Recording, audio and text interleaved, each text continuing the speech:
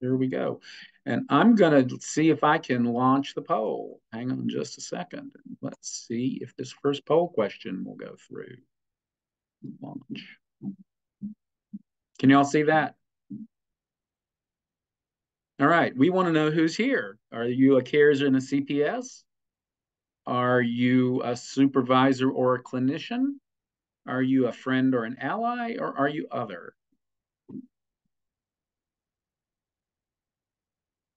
And are y'all able to answer? Because I'm not getting any answers. I don't know if there's. All right. All right. Now, I don't know if that helps. Can you hear me better now? It's still not great. I can see the answers. Okay. Okay, good. All right. If you would take a picture of the answers for me, that would be good. And Tara, if you can keep an eye on people and admitting people, that would be good too. I'll do that. All right. So I am going to share the results. Are y'all seeing that?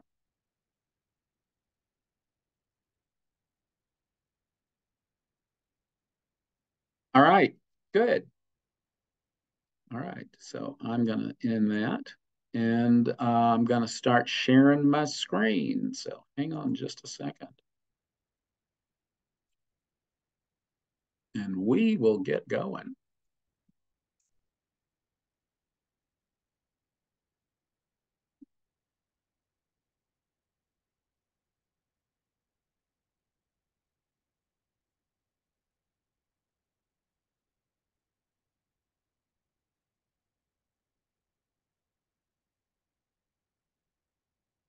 Can you all see the PowerPoint?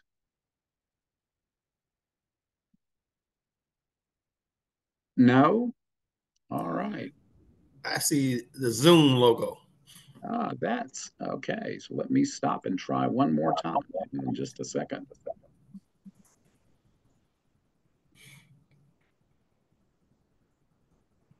There we go. Is that working? All right. Yep. That is. All right, everybody. Well, here we go.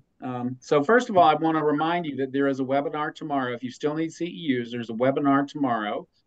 Not tomorrow, it's Thursday at 11:30 with Jeff Breedlove. He's going to be talking about the advocacy stuff that we'll be doing at ARAD this year. It's a great webinar, and that's another 1.5 CEUs that you can get for going forward.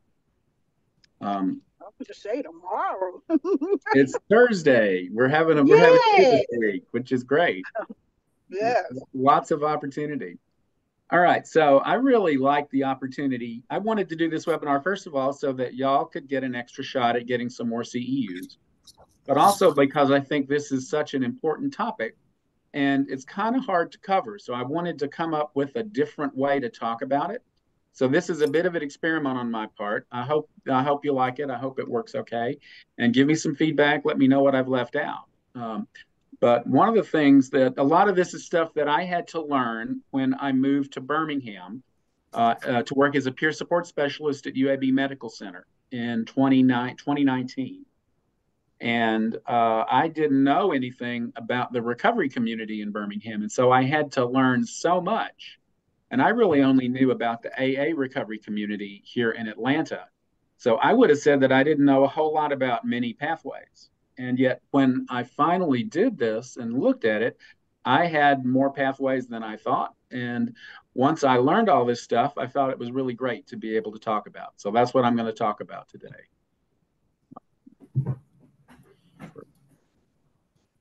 There we go. So what are my pathways? So I've looked at my timeline, my story, and I started out, I got my first DUI in 1992. It's when I was about 35 years old. So that was my first interaction with the legal system.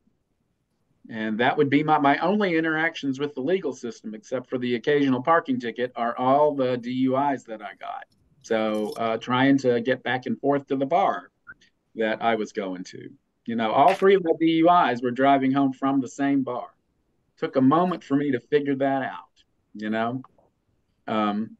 So 1995, the second DUI happened, and I was not interested in going to AA. I drove over to the parking lot of an AA meeting and sat there for about 5 minutes and then drove off. And what I like to say is that my heart wanted help, but my head wouldn't quite fit through the door. And so I ended up going to the meditation center instead. And so I ended up meditating.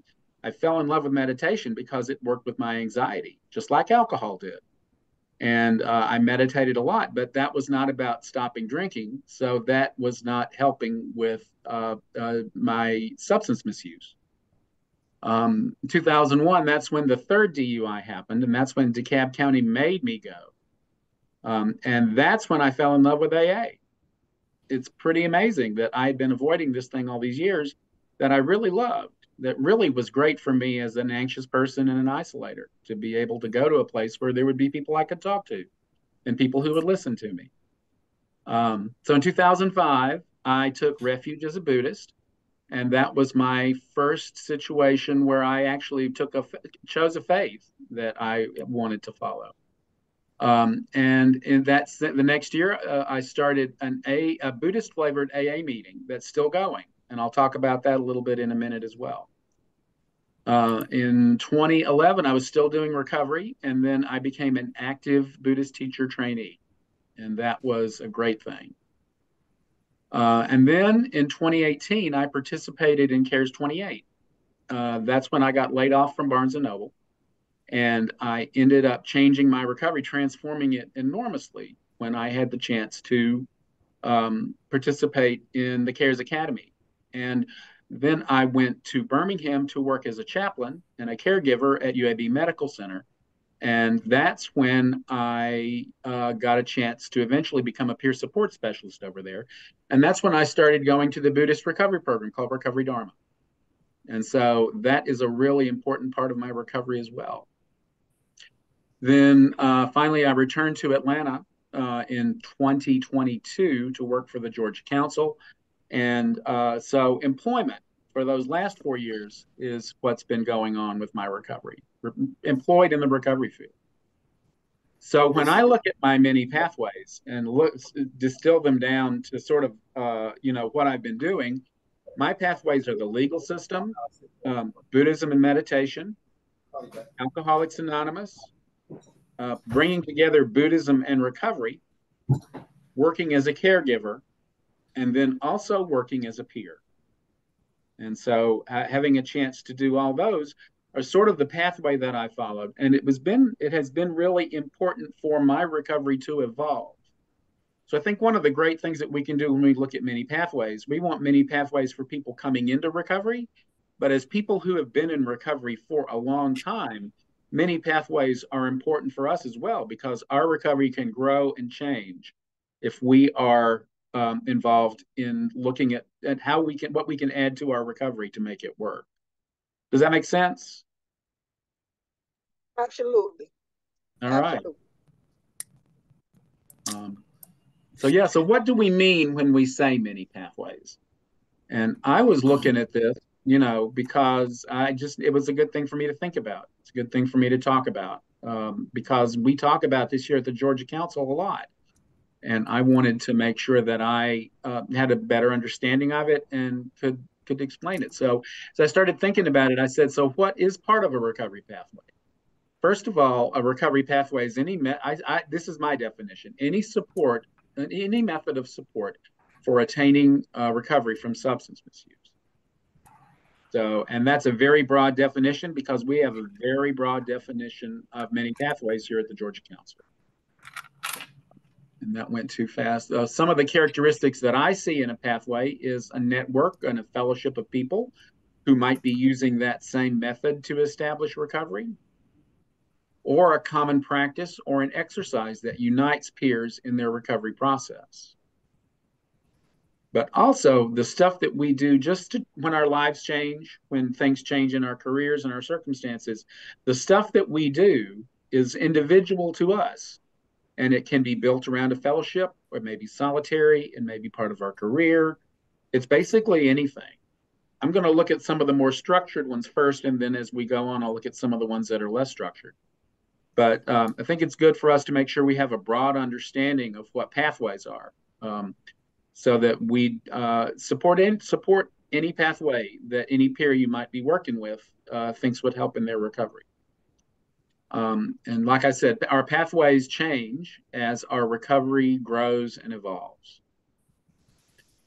Do y'all have anything you want to say about this? Is there anything that you think would be involved? What do you think is part of a recovery pathway?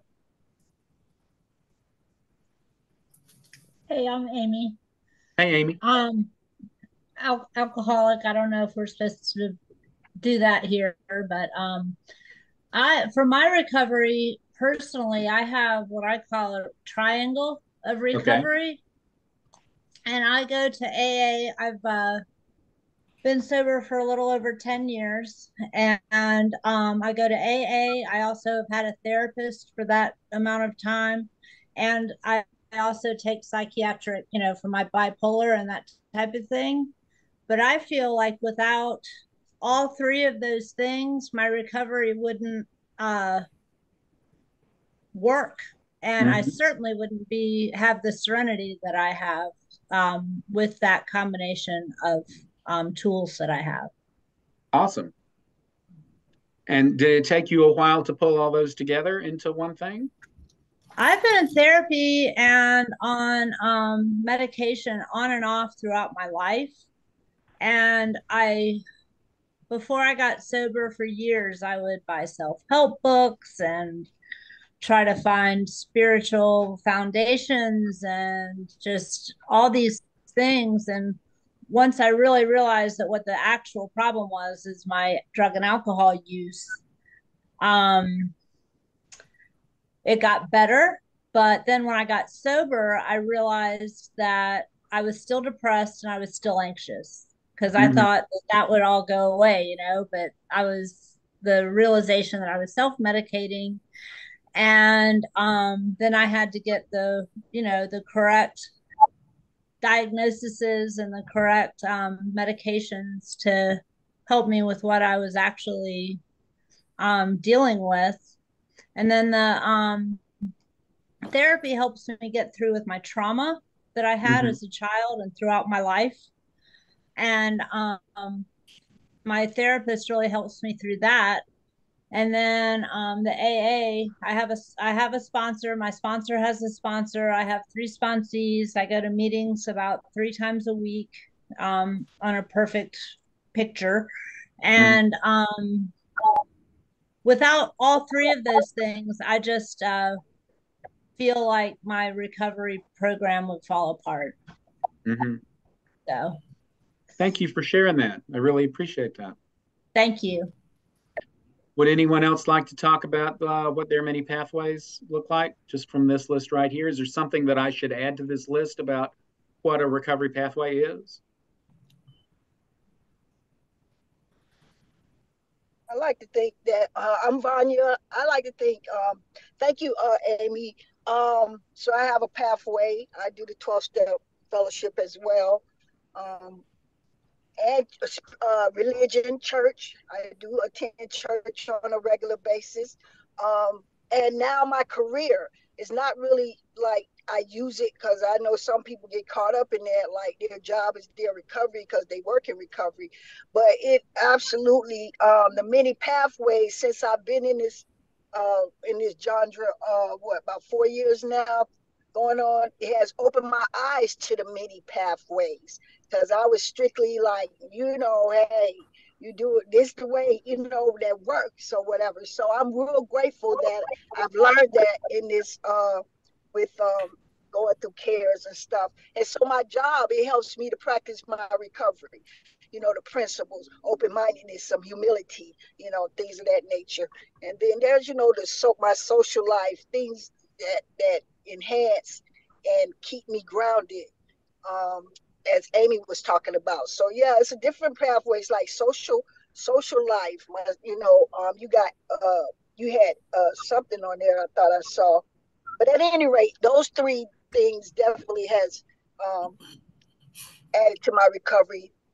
Recently being a job, as you said, pathways evolve and change. So absolutely. Thank you, Vanya. I So also there'll have be something. Sorry. one more person. Hey. Hi. So my pathway started with the legal system as well. Mm-hmm.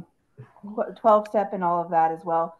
I think what's really defined is with my peers finding different options for different thought processes. Like I have a few peers that are anti-religion, anti-higher power. So being open-minded to finding other pathways that I may not agree with and that would work for them, even though I don't agree with them, it's what would work best for them. One Mm-hmm. example is the sober faction. Does anyone else know what that is? What is that sober faction? Yeah, it's from the Satanic Temple. Oh my. Yes. And when you hear that, a lot of people are very, and like, that's not okay. But it's just a science based sober meeting that happens online and has nothing to do with Satan. It's just science based recovery without a higher power. Wow, thank you. I've never heard of that. That's going on my list. Yeah, I just wanted to share that. All right, I'm going to move on to the next slide. We'll have some more opportunity to talk about this. There we go. So these were the pathways that I came up with when I was writing things down. There's a slide for each one of these. I'm not going to spend a lot of time on each slide because what I wanted was just to bring it up and mention them, just as a reminder that these are out there. Because I suspect most of us know that they're out there, but we may not, And I'll send y'all this slide deck when we're done, when you get your certificate, if you want to still have access to it. But so I talk about AA. I end up talking about AA a lot because it's such a huge part of pathways. I don't want you to think that it's the only pathway or even the main pathway, but because it's so big, it's worth talking about and thinking about. So there's AA and then the various flavors of AA. There are the other anonymous fellowships that use the big book. There is Narcotics Anonymous, which has its own literature. Then there are family support meetings and trauma support meetings. There's Buddhist recovery, smart recovery, faith-based recovery, yoga and exercise, treatment, counseling, MATMAR, and mental health medications, other virtual options, online communities, and employment in recovery. And that's basically what I got to when I stopped editing yesterday. So I know that there are more out there that we can add to this list that I think would be good to. But this is what we're going to talk about today. All right. Here we go. So I think of AA as the original pathway. It was the original mutual support group with one alcoholic working with another. It works very much. It worked very much like peer support back in the day, and I think there's a real similarity there.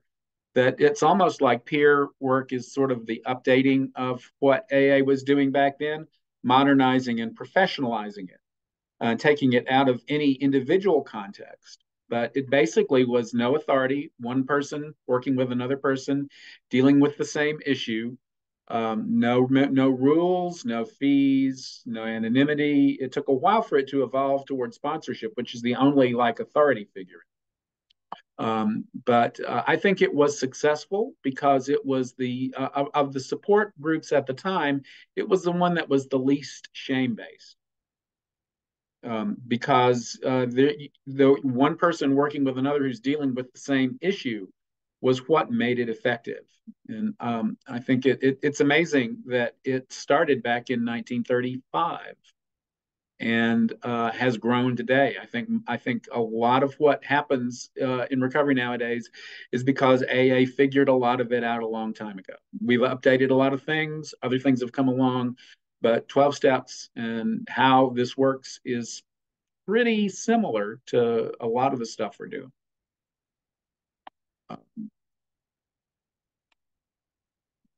Just a second, there we go. All right, one of the reasons that AA was able to continue to help people and sort of help other programs start is because of their traditions and their leadership. The AA, the 12 traditions attempted to give a structure to meetings all over the country who were all doing things differently. So what they did was say, well, you can do what you need to do over here, and you can do, there are these few things we want us to try to stay together on, but basically it's autonomy for y'all to figure out what works best as long as it supports AA as well. Another thing, the General Services Office in New York decided not to charge people with copyright infringement if they started using the 12 steps themselves for something other than AA, which is an amazingly generous thing to do. And I think that it made a huge difference in all of these other programs occurring, including NA, which I'm going to talk about shortly. And then clubhouses, since AA didn't want its meetings to own property, there were these clubhouses, and that meant that there was space for other meetings to occur that were not AA, because the clubhouses were not AA. So that's why you'll see a lot of other meetings other than just Alcoholics Anonymous at a clubhouse.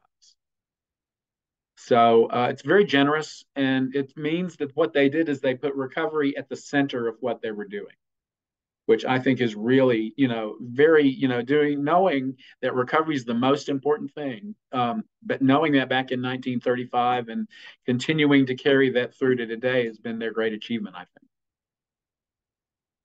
So my personal motto is that my gratitude goes to AA because that's how I got sober. But my allegiance now is to recovery, no matter how it is established, because recovery is the most important thing. That's what we want to make sure that we're working to do. I like that. I steal that.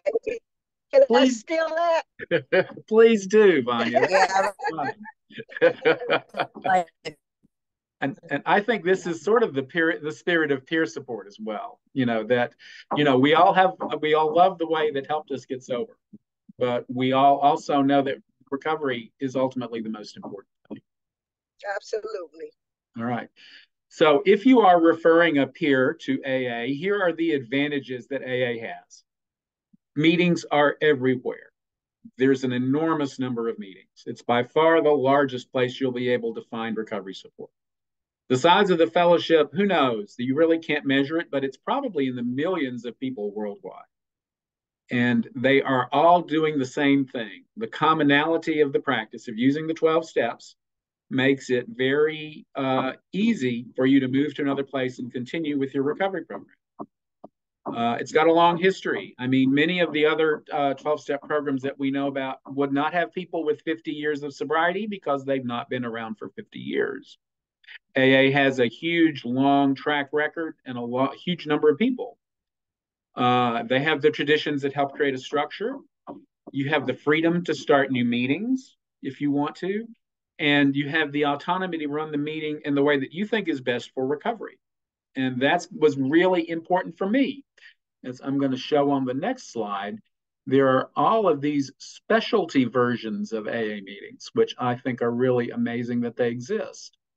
Some people say that these specialty meetings are not consistent with AA's traditions, but nobody can stop people from having them. And I think that's really great that it works that way. Young people's meetings, having people who are your age who are doing this practice is one way that brings you in a way that might not work if you were only dealing with people as old as I am, for instance. So I think that that's a great thing. Women's meetings. Sometimes women have trouble having their voice heard in an AA meeting where there are a lot of men. I know that when I was at the gay clubhouse, women would sometimes come over to our clubhouse for a meeting because they felt like they could come to that meeting and there was no sexual tension for them to deal with. And so the fact that women's meetings is the same thing. The women's meetings are there to take that component out, and some women's meetings go to the point of excluding men. And some people would say that's not consistent with the AA traditions. But a meeting can do whatever it wants to think that it wants to support recovery in. And these meetings are not always published or advertised. Sometimes you have to find out about them by word of mouth. And it's good to be piped into a network so that you can find out about meetings that might be useful for your peers that wouldn't be easy to find. Another one, there are stag meetings, and I have never been. I tend not to. I go to gay meetings because I'm gay, and it was really important for me to find a place where I could get that kind of support. So I understand stag meetings are places where men can go and they can talk about things that are going on with perhaps more freely than they would if women were around. Sometimes men might not be willing to say some things if women are in the room. Sometimes women feel like they can't be heard if men are in the room. So having these options is real important. The LGBTQ meetings that I know of usually are open to anyone, but they want you to know that gay people will be there because some people are uncomfortable with gay people. And so it's a great opportunity for people just to find out, and I spent a lot of time at Galano, which is the gay clubhouse here in Atlanta. And it's amazing to have an entire clubhouse full of meetings that are for people who have a higher tendency toward addiction than the regular population. So I think that that's really good. Any questions about this? How many of y'all attend a meeting like this? I do. Which kind? I definitely do. Women's meeting? Yeah, and LGBTQT. Okay. TQ. Doreen? Plus. Doreen, your hands up. Oh, yes, I was going to say that I attend women's meetings, a big part of my recovery. I'm Doreen. Hello, everybody. And I also go to a faith-based meeting specific to Islam where we can, because in most of the other 12-step meetings, you can't, well, it is suggested that you don't speak on your specific faith or the name of your higher power. So I go to a specific Islamic meeting where I can share about that freely. Is that meeting, Doreen, is that in the directory that people can find it, or is it a word of mouth kind of thing? It's definitely word of mouth, but yes, they have a website and, a lot of Zoom meetings and they have face-to-face meetings. I heard about it from Philly and in Atlanta. So yeah. Awesome. Thank you. And so this is the kind of thing that you only find out about when you start letting people tell their stories. So that's why I'm really glad to be able to do this. So I'm going to go on to the next slide. And this is another one that I've used, agnostic and atheist meetings.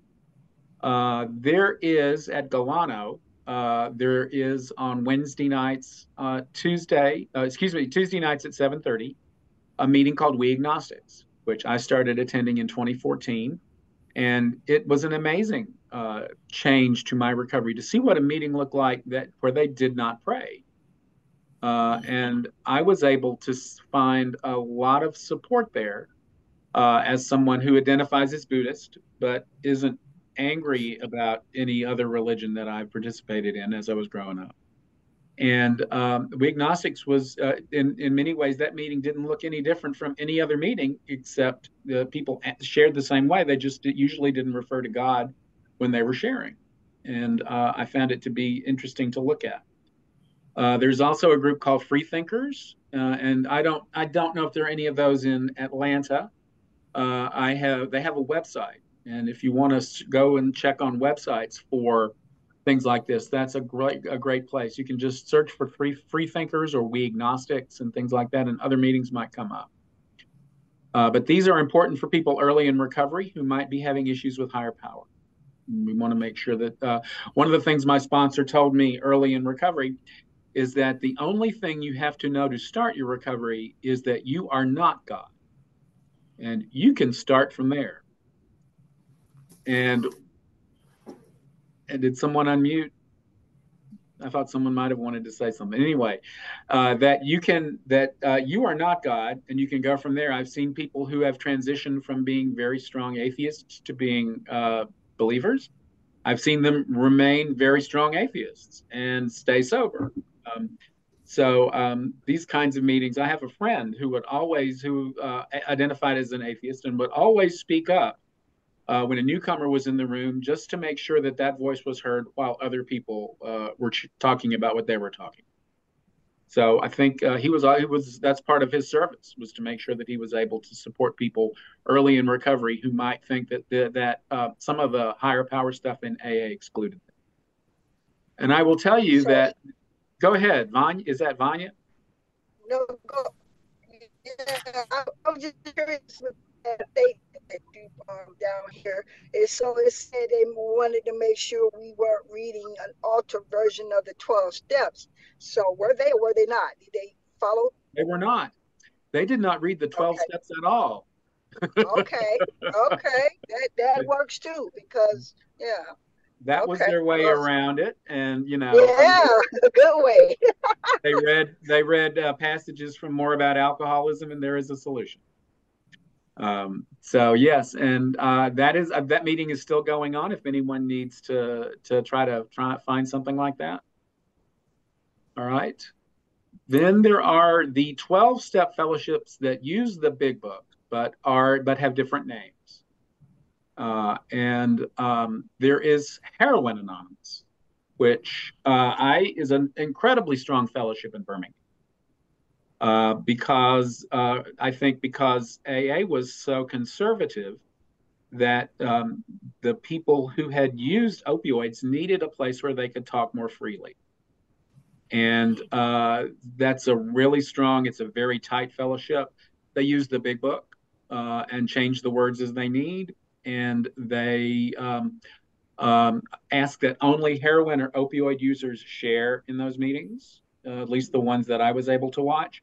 I was working on the detox unit, and that meeting was on Zoom, and I was able to Zoom into it. And it was amazing to be able to participate in. Is there Heroin Anonymous that y'all know of outside of Atlanta? We have it in Augusta here. Awesome.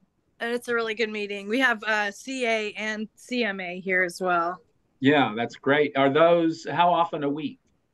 Well, CMA and HA meet once a week, and then CA meets twice a week. Okay. Yeah. So that's some good support, Yeah, they're really good meetings. Good alternative. Yeah. Mm-hmm. I know that when I was in Birmingham, there were some issues about whether people who were using Matt Mars support for their recovery could be sponsored. Some people were not willing to sponsor people on Suboxone, for instance. And I know that that's an evolving issue, but it would be one way for one thing for you to be able to find whether the right kind of support is available for the person that you're sending. Cocaine Anonymous. So my understanding of Cocaine Anonymous is that it is not very well named. That you can talk about any particular drug that you used at that meeting. They really don't care. And, no, sure don't. And that you can talk about anything that you want to talk about there. And that was also a really strong fellowship in Birmingham. I know many people who combined that with either AA or Recovery Dharma or Heroin Anonymous for their recovery, and they had a really strong recovery. And so Cocaine Anonymous. Bonnie, I'm going to get through this list and then I'll ask your question. Is that okay? Yes. So Crystal Meth Anonymous, that may be primarily or majority gay male fellowship because of the way that drug and sex are related. I remember attending meetings at the Galano Clubhouse when there would be maybe 10 people in the big room. This was in the early aughts, the early teens, like 2011. There would be maybe 10 people in the main room and 50 people spilling out into the hallway from one of the smaller rooms at the CMA meeting. So it's really big in Atlanta. It wasn't as big as Birmingham because I think the gay population in Birmingham is not as large. And then this new fellowship called Drug Addicts Anonymous, which is out of Sweden. And it may be that it is like Cocaine Anonymous, only it is properly named. That it is available for any particular drug. But I believe that it's a really, it's one that's strong in Birmingham. I'd never heard of it anywhere else before. But there are all these fellowships that there's Marijuana Anonymous. My colleague Tara mentioned that to me today. There's Gamblers Anonymous, Overeaters Anonymous, Sex and Love Addicts Anonymous, and many, many, many more. So the other 12-step programs, I think most of those do use the big book and change the words. But keep an eye out for those to be able to support your peers as well. Vanya? Yeah, I just want to go to the Cocaine Anonymous. That came out during the crack epidemic, actually in Florida, in Daytona, where I'm from. My former sponsor came from Kansas City, and we were talking about clubhouses, and actually started a CA meeting in the AA clubhouse, and they were very rebellion at 1st. Mm-hmm. It wasn't yeah. But I spent 9 years of my recovery there, but only because that was the epidemic, crack epidemic. So Cocaine Anonymous, was real came about during the crack epidemic in Florida, Daytona, where I'm from. And so that was my home group for 9 years before I moved here to Georgia in 2008. Mm-hmm. And of course, it says cocaine and all other mind-altering substances in the list. Yes. So I could talk about anything, absolutely. But so I had 9 years of recovery in CA. Thank you, Vanya. That was the crack epidemic. Yeah, that's the crack epidemic. And Reginald, excuse me. Yes, I want to just share real quickly about the Crystal Meth Anonymous. Every other week, I help co-facilitate a crystal meth recovery group for gay men over on the west side of Atlanta with my coworker. And initially, it was just me tagging along because I was told that I need to start facilitating groups, whatever they were. And I got to tell you, the first time I went, I didn't have any apprehensions because my perspective on recovery, everybody's included. I don't care where you come from, what your background, your genre is, who you like, who you don't like. I don't care. I've never judged anybody, but I actually fell in love with that meeting because even though I wasn't recovering from crystal meth, my drug of choice was crack.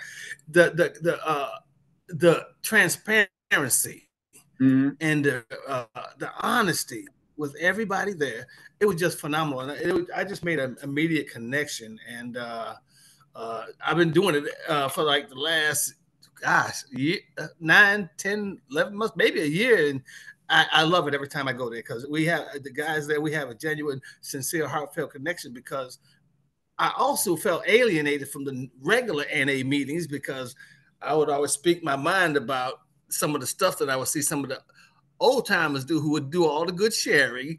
But after the meeting and outside the meeting, they were living the most grimy lives. Some of the newcomer women would come up to me when I was initially in recovery, when I was a newcomer, and they would share their experience with some of the old timers about how they were being preyed upon, how they were being approached to trick off with the old timers. And anyway, I just felt a better connection at this meeting with all the guys at the Crystal Meth meeting.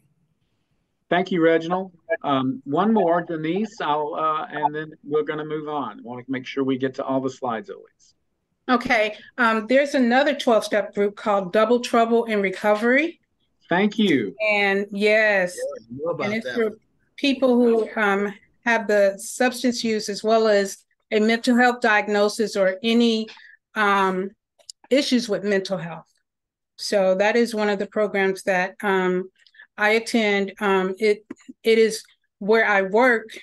I facilitate it once a week, but through Georgia Mental Health Consumer Network, you can find it online every day.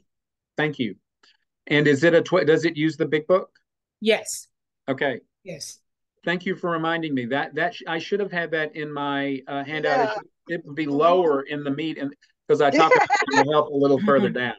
Okay. Ashley actually mentioned it too. Ashley mentioned it. Yeah. All right. So yeah, let me keep moving. Thank you all. This is great. This is exactly what I was hoping it would be like. So there are family and trauma meetings. There are some people, I've heard many people talk about how they went to the Al-Anon meeting and then realized they were in the wrong room and went down the hall to the AA meeting or the 12-step meeting. So Al-Anon and CODA, Codependence Anonymous, those are both the anonymous programs that are family programs. And then the non-anonymous programs, Adult Children of Alcoholics, which is very trauma-informed, and CRAFT. And if some of you may remember, we did CARES Connect about CRAFT back in 2022, which is a more peer support type of family meeting rather than a 12-step meeting. And I know that there were some people who, because of that training, decided to become certified to lead CRAFT meetings. And I think there may be some in Georgia. I'm not sure where. But keep an eye out for that if you're looking for family meetings, if you have people who you think might benefit from that. All right, let me move over and see if they can get this to work. There we go. Will our recovery meetings fall under that, Alvin? They're coming. I've got them on here further down. Oh, okay. So NA Okay, meetings. gotcha. NA meetings are up next because NA is the first program that wrote its own literature separate from Alcoholics Anonymous. It was founded in 1953, and as early as 1944, Bill Wilson was discussing the possibility of addicts creating a separate program for mutual support. It was the first 12-step fellowship after AA and was the first to write its own literature. And it is more modern and updated in its language than the big book. Some people really like that. And I know a lot of people who also like their meditation book, and some people who like their workbook.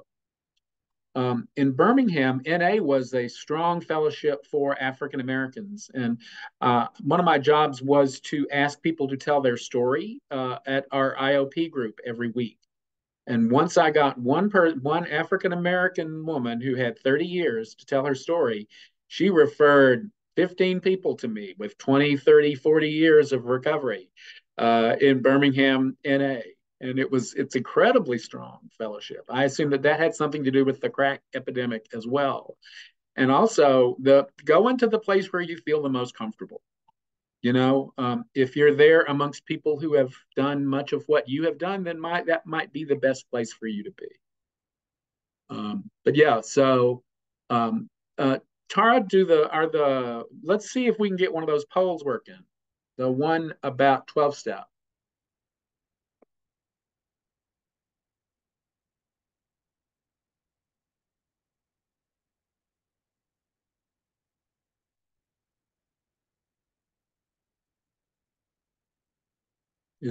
I can't see it. Is it coming up? I may not be able to see it because I'm the host.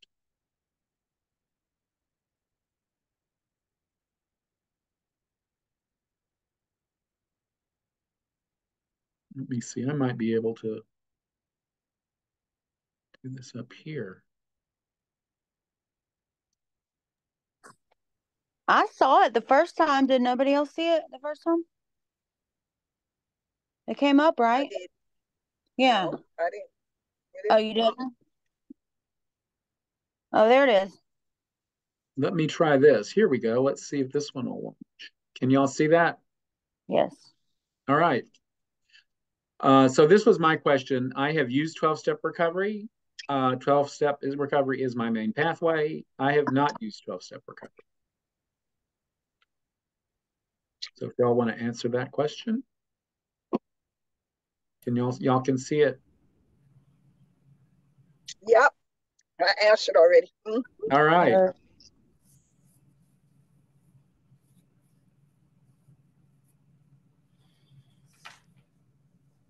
I can't share the results. Can you, Tara?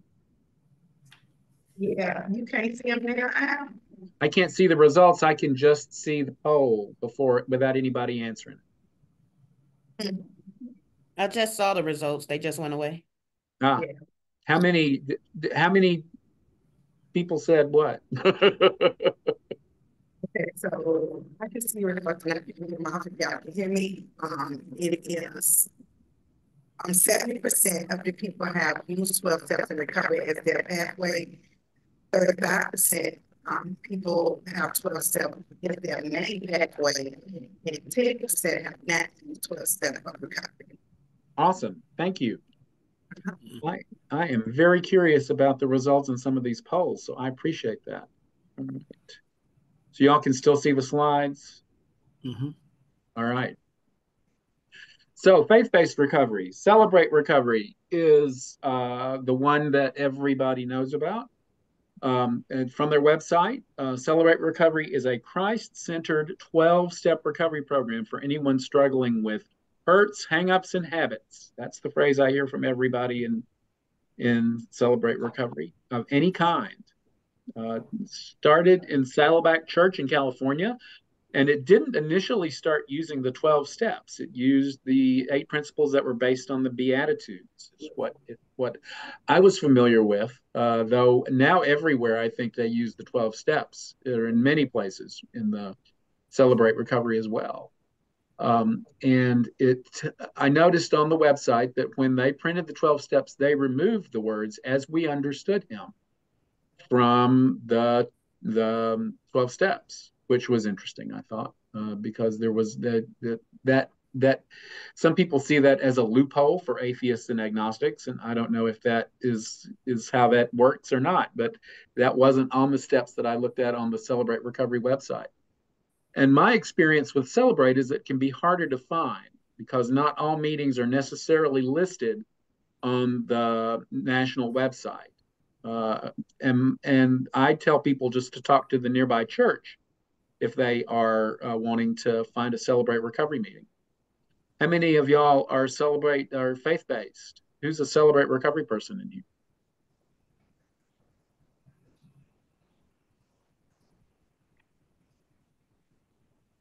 I've gone to self recovery quite a few times. I get something out of it. Yeah, I enjoy it. Cool. Another aspect of faith-based recovery is that some churches have their own recovery ministries or their own recovery programs. I know that here in Atlanta, North Atlanta Church of Christ has the off-the-chain 12-step spiritual support group. They have recovery Bible studies and mentorships. Tara mentioned a group called the Overcomers to me earlier today. So it's interesting to me, that's such an important pathway for spirituality. And I'm really glad that churches are, because early in recovery, people felt like they were getting judged by religious people. I mean, that's the reason As We Understood Him was in the 12 steps. And I'm really glad to see that we are getting to more supportive and inclusive help for us. I know that there's always ways to improve. At my church, we have a Reformers Unanimous. That's their recovery. Reformers Unanimous? Yes, sir. Okay. I never been to it. I go to CMA, but they do have it. They do offer it there. Okay. Who else? What other kind of programs are there in your local area? For people looking for faith-based recovery? I live in Carrollton, and there's a CR meeting here on Friday nights. I'm not sure where, but I think it starts at like 7:00. Okay. So I am going to, there's a poll for this one. Let me see if I can launch it.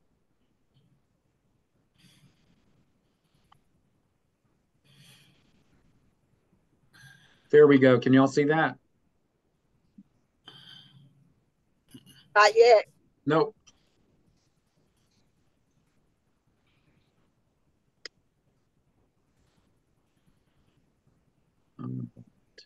Thank you for putting up with our technical issues tonight. I appreciate it. There it is. Yeah. There it is. Okay, good.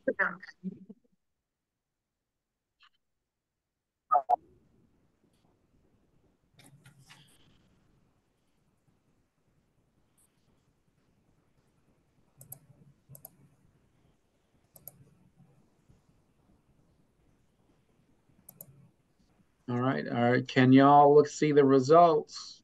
That's not what me. So the first one was I use faith-based recovery in 29%. I do not have faith-based in other recovery fellowships is 33%. And I do not use faith-based recovery is 48%. All right. That's just about 1/3 for each question.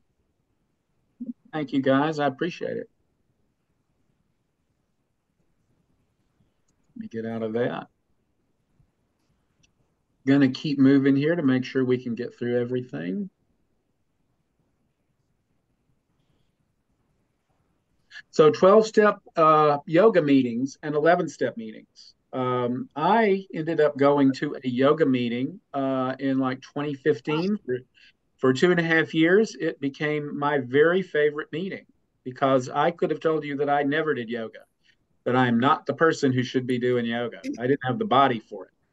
And a friend of mine was the teacher, and I was willing to try it, and it transformed my recovery. It was really great. So that was this one down here where it says Kashi Urban Ashram, and they are in Candler Park. If you're looking for a meeting, I think it's on Monday nights at 7:30. There's also Y12SR, and you can find those meetings online. I know there's one at Jeff's Place on intersection of Ponce and Ponce Place. And each of these meetings has a sharing circle and an intentional yoga class taught by a certified Y12SR instructor. And there's 2 meetings in Atlanta, one in Marietta, one in Macon, one in Dublin, one in Savannah. So that's a large amount of support for people who are looking for that kind of support. Have any of y'all done recovery yoga? I want to do it. Ashley nodding. I want to do it. All right. Reginald says he's going to do it. Yeah, we had that at Navigate Recovery before COVID. Yeah. We had it at Navigate Recovery, before COVID. Yeah. Brittany? I was just going to say, I know we had it when I was in treatment. There was a yoga studio close by to there that had Y12SR. I'm not sure if they still do, but they did for a few years. Yeah. Yeah. And Doreen? Hi, yes. I've done Y12 yoga. It's right off of here, off La Vista Road. I think it's Vista Yoga. Vista Yoga, yes. When we moved over here, we were doing that. And actually during the pandemic, they had converted online where you could do it on Zoom and still participate in it, the instructors. So that was a very big part of my recovery. Yeah. I put the Buddhist 12-step meeting that I started in Atlanta in this category as well, because this is a meeting that incorporates 10 minutes of meditation into the beginning of the meeting. And those are great. And there's a long history in AA of what they call 11-step meetings, where you have some quiet time at the beginning. You know, it can be as little as 5 minutes. It can be completely unstructured, or it can be, full meditation. But boy, it changes the way the whole meeting feels. It really is amazing the way it can transform what's going on. And we had people drive from 2 or 3 hours away when they wanted to see what this crazy 12-step Buddhist meeting looked like in Decatur. And I was very grateful that it transformed my recovery. All right, there are actual Buddhist meetings. And I'll come to Reggie and Alexis in just a minute. I don't know if any of you know about Refuge Recovery. Refuge Recovery is a program that was started in 2011 by Noah Levine that uses some of the aspects of Buddhism, the Four Noble Truths and the Eightfold Path, instead of the 12 steps, and would begin with 15 minutes of guided meditation. Refuge Recovery was popular, but then there was a scandal related to him, and a lot of the meetings broke off to start Recovery Dharma, where they wrote their own literature and where they do the same thing, basically, but it is peer-led instead of having a leader or a founder. And this became a really important part of my recovery. It is really awesome. I am very appreciative of it. Alexis, your hand is up.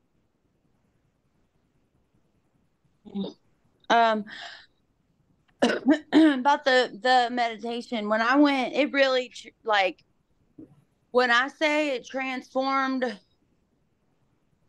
my being, like I wouldn't be here. I don't meditate like I should. It's been on my heart though. Like I really, I have to again because it totally like took me. It set my day. So to hear that there's an actual meeting that includes that is like insane. Like I can't even imagine what that would even be like. And then the power in the room that you would feel, I just can't imagine. So thank you. Reginald. Okay, my question is this, Alvin, and to anyone and everybody else that might can give me some input. So I've always heard and been told, especially when I was new in recovery, that meditation is a strong and major part of the recovery process. My situation has always been from the beginning after I got off the crack, because of my life experiences, domestically violent environment growing up as a child. I've flashbacks, using dreams still going on 12 years later. How I've never been able to like really latch on to meditation, and how do you cross that threshold where you're actually benefiting from being silent? And how do you tap into meditation without your mind being all over the place? I can never turn my brain off. Yeah. Alexis, did you want to answer that? yes. Okay. So I have the same issue, and I have the same issue now. So you would think I would know better, but that's us. We know better. We don't want to do it anyways. Well, so one of the best um guided meditations in the beginning that when they were teaching us was that it's okay, like not to judge, just whatever comes through your brain. Don't judge it. Just let it come, let it go, let it come, let it go, and just keep breathing. And one of the guided meditations, it was like, think about it as like if you get off of the train, like if your mind starts to ramble, it's okay, just get back on the train. And when you're breathing, like they're talking about breathing, you're actually if you breathe in for like the worksheet said 8, breathe in for 8 counts and out for 16, in through your nose and out through your mouth. But the point is double it. So double out whatever you're bringing in through your nose. You're activating the polyvagal nerve that's behind your ear, behind your Thank you, Alexis. Thank you, Ashley. You had your hand up as well. So I completely understand that. I like guided meditations that have a lot of cussing in them. It makes me laugh. It releases endorphins and dopamine.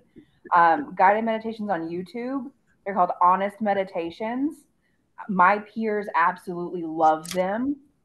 And they're like, my favorite one is like 2.5 minutes. And it's called F That, an honest meditation. And I swear I've used it in so many different situations. And after that 2.5 minutes, I feel so much better. I'm going to check that out. Thank you for that recommendation. Yeah, my experience is that people think they're doing right. They're not doing it right when their mind feels very cloudy when they start. But your mind is going to feel very cloudy when you start because you haven't been meditating. And from my experience is that if I stick with it, it does get better. But you have to know that sitting through it when it feels cloudy is part of the point, But yeah, I can talk with you about it later, Reginald, if you'd like. Okay, thank you.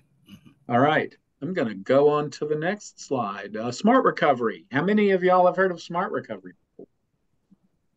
Smart recovery is psychology based. It is an evidence based group. All the facilitators' exercises in the facilitators' guidebook are documented and footnoted to tell you why they think it's useful and helpful. And the facilitators are all trained. And the process is to go around to discern a topic from the people who are there and then use one of the exercises they know that relates to that. So it's not somebody who can just come in and pick up the book, usually. I looked and found about a dozen meetings in Metro Atlanta, and that's more than when I left town. So this is like a growing fellowship. But again, this can be, I think for me, this was a great thing to add on to somebody's recovery. There may not be enough meetings for it to be the only meeting that you do, but it's a great, I think it's great. It certainly helped me. Anybody with smart recovery experience? I will just keep going on because I do want to make sure that we keep going. All recovery meetings. So anybody who is a CARES experienced an all recovery meeting at your CARES training. And the idea behind that is that it is a non-denominational meeting, that anyone is welcome. It doesn't matter what, regardless of who you are, of which drug you used, of your faith, of your race, of your time in recovery, etc. Everyone is welcome. And it's interesting that that can sound so radical when we think about the fellowships that we attend, which are, sort of focused on one person, one type of person, one type of drug, one type of experience. I really loved when we did some all recovery meetings after my CARES Academy, that it was just a great mixture of people, and it was very solution based because people were not so much focused on the problems they had with their particular drugs. They often begin with the question, what's right with you? There are many different ways to run it. There is information about it on the Faces and Voices of Recovery site. It's a great thing for you to have it in RCO or a treatment facility with many people in, many different kinds of people in. And you know that the Georgia Council has 2 all recovery meetings on Zoom every day from 10 a.m. and 7 p.m. And if you get our emails, you'll get the email for that link every Friday. And how many of y'all attend all recovery meetings in your local places? Ashley, you have an in-person meeting that you can go to? Yes, Navigate Recovery, where I work, we hold an in-person and it's a hybrid. So in-person and online all recovery meeting every Thursday night at 7:30. Okay, awesome.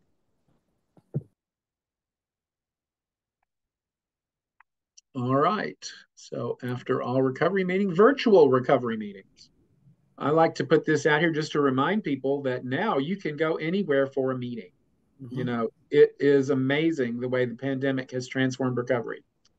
It was destructive to some of the meetings that I used to go to before I left for Birmingham, because a lot of them are not there anymore. Some of them are very different. They're not the same. Some meetings adapted well, some didn't. I always said that if you always went to a noon meeting, but you found a virtual meeting at 4 o'clock that you like, then you're not going to any other noon meeting, but your patterns of recovery have changed. So it was an opportunity for all of the meetings to figure out how they wanted to evolve in this new world that we got thrust into. Virtual meetings are great for people with medical or legal or driving issues. Or disabled. Disabled, thank you. For people who find their local fellowships maybe discriminatory or gossipy or generally not supportive.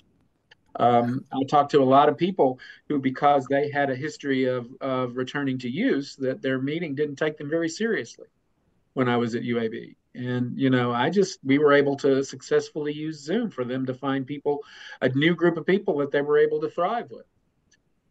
For people who don't live near meetings, for people who are looking for a specialty kind of meeting like I talked about earlier, for people with social anxiety, for people who need anonymity, who can't be in person. For the first time now, recovery can be truly anonymous. No one can see you walk into a building.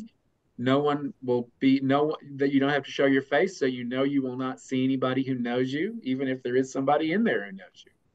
It's really interesting the way that our recoveries have changed and evolved because of the option of virtual meetings. And it opens it up for so many people to be able to find different kinds of recovery. How many of y'all do regular virtual meetings now? Doreen? I do. Yeah, I definitely do. Vanya? Alexis? Yeah. Yeah, I have to. You can go all over the world, Africa, Australia, You know, I know people that got clean on the screen, never had been in an in-person meeting, and they celebrating almost 3 years now. Yeah, I got never heard clean on that the before. Clean on the screen. Yeah. That's great. Yeah, he's still clean. Yeah. That is awesome. Well, you tell them I'm proud of them. Yeah. Yeah. Absolutely. Not many people could have pulled that off. We were doing our IOP classes on Zoom at the hospital, and we have people who got sober doing IOP on Zoom, which was, amazing. All right. So another pathway, treatment and counseling. This is stepping into more clinical areas, but many people will tell you that part of their pathway started with inpatient treatment or something like that. I did. I like to make sure this gets mentioned because, it's a whole process. It starts with medical detox, where you are behind a locked door, and then stepping down to 26-day inpatient treatment, which is a slightly lower level of containment. Stepping down further to transitional housing and IOP, which is even less containment, as you feel like you are more able to deal with your cravings and your urges to go use, you get more freedom back. That's the idea behind it. Meanwhile, they're strengthening the part of you that doesn't want to use with counseling, with things like EMDR, cognitive behavioral therapy, and dialectical behavioral therapy, working with a counselor, working in small groups, individual counseling. All of these things work, I think, for a certain number of people, maybe for people who are ready for that kind of support. Like any of this, I wasn't ready for AA until I was ready for it. A lot of people, a lot of this is limited by insurance. But if this is something that's available to you, I didn't get any of this when I came in. I getting sober 20 years ago, I needed AA because it was basically the only game in town back. Right, but it's because of y'all that's available today. It's because of us, so that there are so many more. Yeah. Right. Yeah. Is really great. Yeah. All right. So thank you. Medication. Treatment is my I went to treatment 29 years, 5 months, and 12 days ago. Yeah, absolutely. Woo! Yeah. Wow. Oh, look. That's great. Yeah. Find y'all a joke after class. No, these corny jokes. Yeah. All right. So medications of opiate use disorder, MOUD, which is also called MAT-MAR support. These drugs are Suboxone, Subutex, Sublocade, Methadone, Vivitrol, things that help with cravings and give people the opportunity to not use. I can tell you, just my love of this comes from meeting with people on the detox unit. The day they came in, and then meeting with them 48 hours after they had started their Suboxone, and they were different people. It was astonishing. And we had a reasonable number of people who came back in to the detox unit because they stopped their medicine-assisted therapy too soon. Sometimes they had to, because you cannot go to various treatment places if you are on some of these drugs. And I think that it's great that that's changing. Yes. Yeah, coming off Suboxone is terrible. I did it with both Suboxone and methadone. Ashley? So Viewpoint Health here in Gwinnett now has medication-assisted recovery. They have Suboxone, Subutex, and Vivitrol, and you can't have insurance to use them because they're a community service board. So those peers that are indigent or have no insurance, it's low to no cost, and they just walk in, they fill out the application, and they can get their medication dosed to them there. That's awesome. The drug that I am most fascinated with is Sublocade, which is the monthly injection version of Suboxone. And it takes away all of the ways that we might want to manipulate it. We can't sell it, we can't trade it, we can't skip it. It's a monthly injection, and we can't forget it. I think it's a great innovation. And I have a friend who was working at a faith-based treatment facility. He was one of the peers with me at the hospital. And his goal was to have his faith-based treatment facility support people on Sublocade because they wouldn't need a doctor on staff. They would not need a safe to put the medications in, and that they would be able, even in a faith-based facility, and often faith-based facilities don't support some of these MATMAR supports. But his goal was to make that possible, and I'm really proud of him. He's a great guy. But yes, these are all part of harm reduction, and harm reduction is a path. On the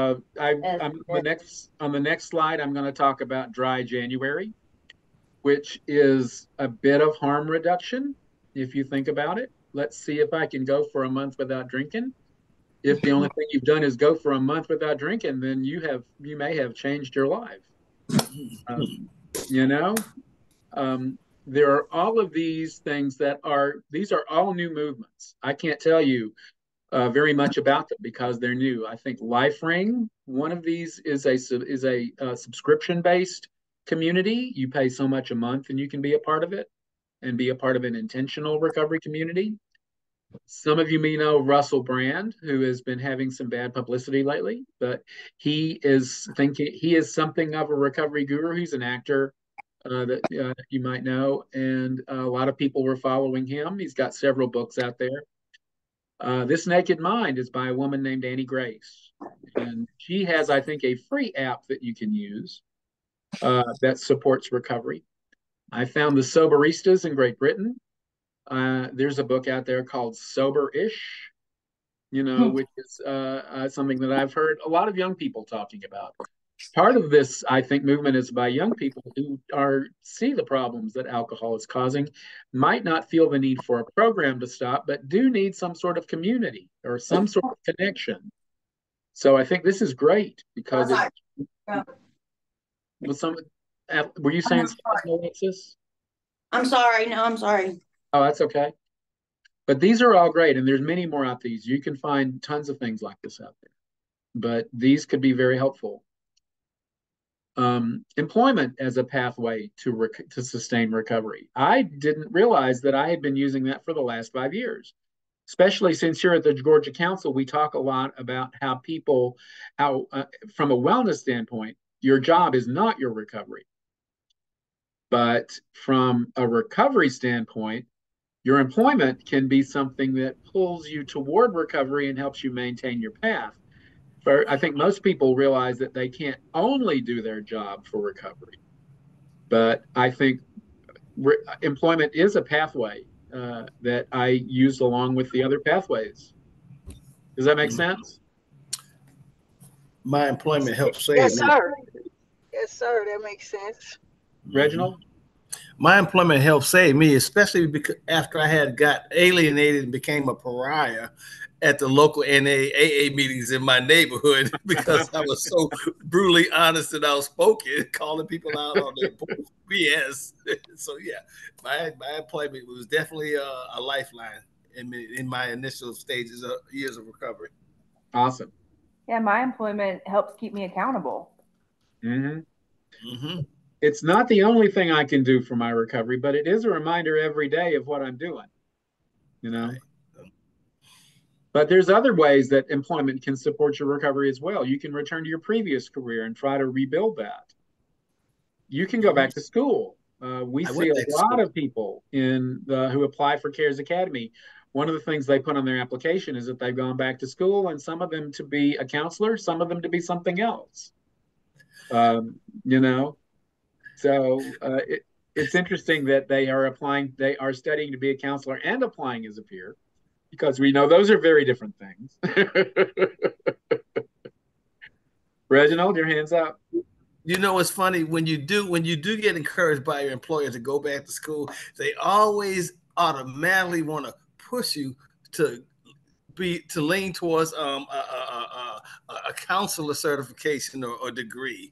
And I don't know. It's just not. It doesn't fit for everybody. And then when I initially started going to school to get my bachelor's in social work, I said, you know what? It's cool, but it was engaging and uplifting and what can I say, motivating. But I Mhm. also realized that eventually, I didn't want to have to end up going to a job every single day where I had to shoulder everybody's problems. And the majority of the time when I would get off, I would have people calling and texting me to confide in me about my perception or opinion about what they were struggling with. And so I segued from pursuing a degree in social work and counseling, and I moved on, and now I'm in school for business administration at Kennesaw State. Cool. Anybody else want to say anything about employment as a pathway? I think for me, I can get laxed and go into my other meetings and stuff because I work in recovery. It's that thing. Just over the years, I've got like cut back on meetings, but really, my work does help me meet all those needs that the groups that I go to meet as well. Like I've got the unity, service, and recovery. You know what I mean? I work with a peer force, people that understand me and know me very well, hold me accountable. And then I get to work with newcomers, and it works. I still go to meetings, but not as much. And yeah, I mean, those are both pathways of mine. I think it's interesting you have that listed on here. That was the last one that I added because when I did my own recovery list, that was what I felt like I needed to talk about because that was my understanding. All right. Fortunately, the owner of my company and my boss is also in recovery, and he tells me if I don't have my self-care, I'm no good to him. So to make sure I make my meetings and take care of me. That's a good boss. Yeah, he is a good boss.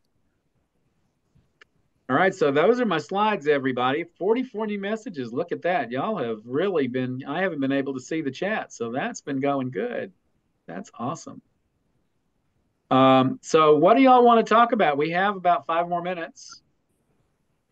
Anyone want to talk about some aspect of their mini pathways that they just realized or they're familiar, want to have any feedback or anything? Shay. Shay and I are together. I'm Cindy, and I'm the art director at the Never Alone Clubhouse in Douglasville, RCO. And for me, part of my pathway is art. And I think creative expression is a pathway, be it dance, music. I find a lot of our peers love music. We have a piano in our RCO also, and we have peers that just come in and even writing music, writing songs. So it's a big part of my path. I started art journaling. I started out coloring, but then began to art journal and got into mixed media.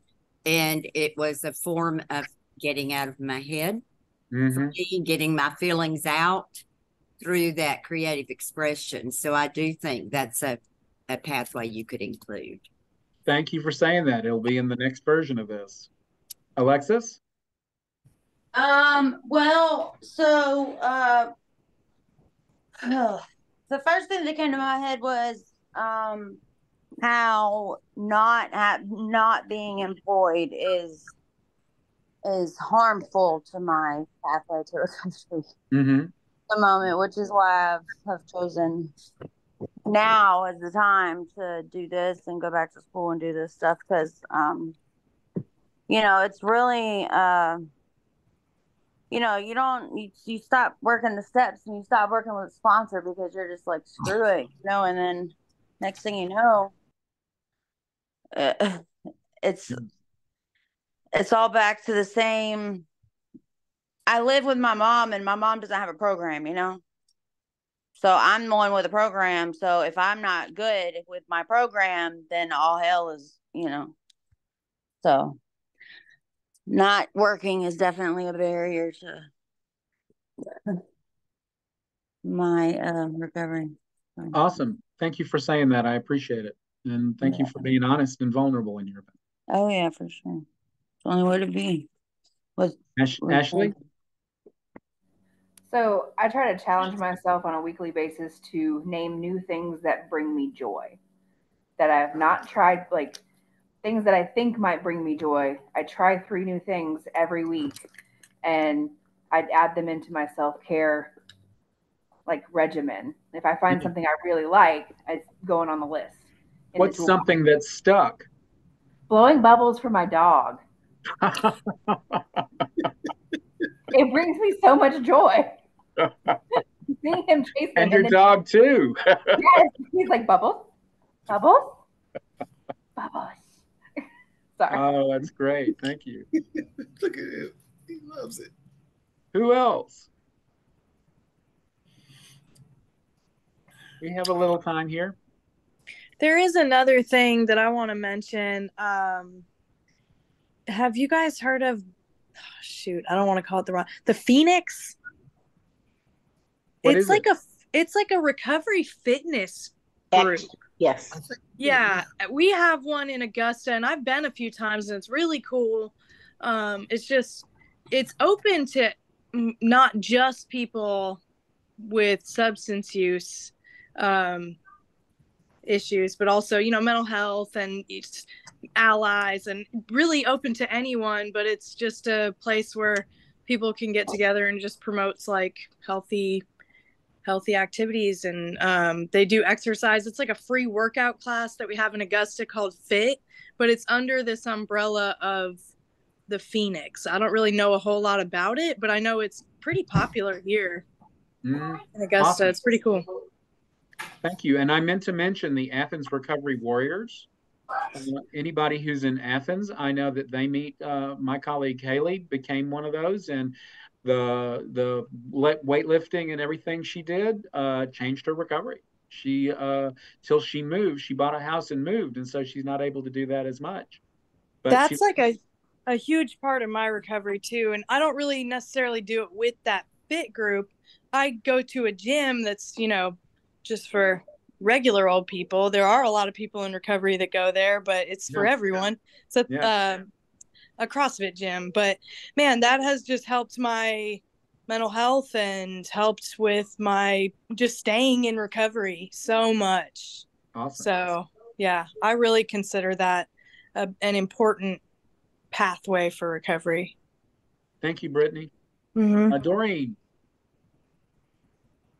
Hi, I just wanted to echo off of what she said. When we moved over here in Tucker, there's I don't know if it's called Phoenix, but there's a fit place that caters to people in recovery. And with the Georgia Council, we haven't talked about it in a while since we came back from COVID. But before COVID, our executive director on Wednesdays gave us the hour where we could go over there and exercise and do. It's like a CrossFit. It does like 6 or 7 different exercise in an hour. And we used to actually leave on Wednesdays and go over there and exercise and come back. And that was kind of a part of our wellness thing here for the office and the lake. So I just wanted to chime in on the lake and water and anything dealing with the ocean. For me, that's a pathway for me. And so I make sure that I do self-care and going to the ocean. If I can't get to the ocean, I go to the little lake off of McAfee and 2nd Avenue here.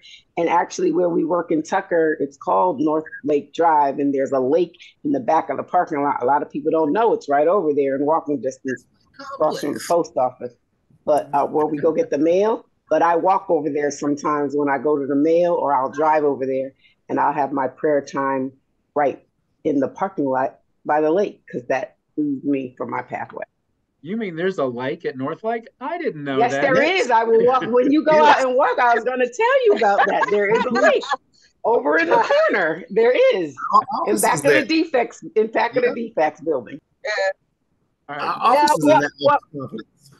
Yeah, recovery is about mental, spiritual, and physical. So, I know for me, I've just started taking better care of my physical, like exercise and eating healthier, because it is a threefold, thing. So, yeah, absolutely. Thank you, Manya. And Denise, your hand is up. You'll be the last one because it's 6:30 right now. Okay, so as far Hang on. Okay, Denise. Okay, so as far as my job, so I work as a forensic peer mentor at the Transitioning Center for Women. And most of the people on my team, they actually work in the prison.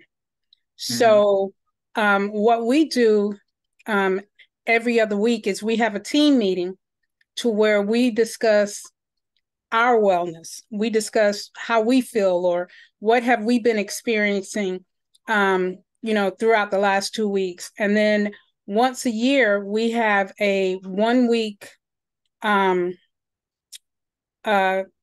conference to where it's basically just self-care for the whole team. And it does wonders for us. It's really awesome. It just bringing some awareness to wellness is a great thing, I think that's what I did here. I just brought some awareness to all of these pathways. Yes. We know about some of them.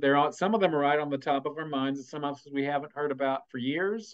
Few nobody's ever heard of, but it's really good just to talk about. Yes, it's been awesome. Thank you. Well, everybody, it's 6:30. 6:31. I need to let y'all get on with your life. Thank you so much. We appreciate you, Alvin. Thank you for being here. This was so much fun. Yes, we do. Yes, it was. Thank you. I really enjoyed it. Thank you. All right. You will be getting your certificates hopefully by the end of the week. Okay. All right. Thank you. I just